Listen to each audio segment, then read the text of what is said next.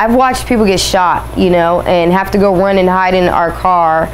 And I've seen people, like, I've seen some really crazy stuff. I have seen stuff that I don't ever think I want to see again.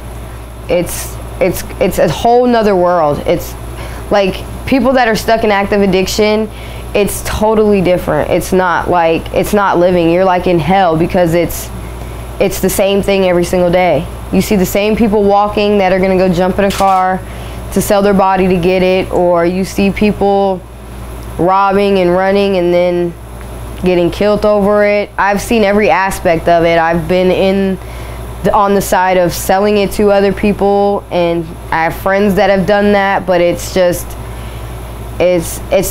really a disgusting world. Yeah. You're always on the threat of going to jail, dying, being killed, because I mean, I can't say that I haven't, but like people really will take your money over this drug. Like people will go insane over this. I've known people that like really did stuff so bad to get the money to get the drug, you know, like, or I know girls that have sold their body and now like it affects them later on in life, you know.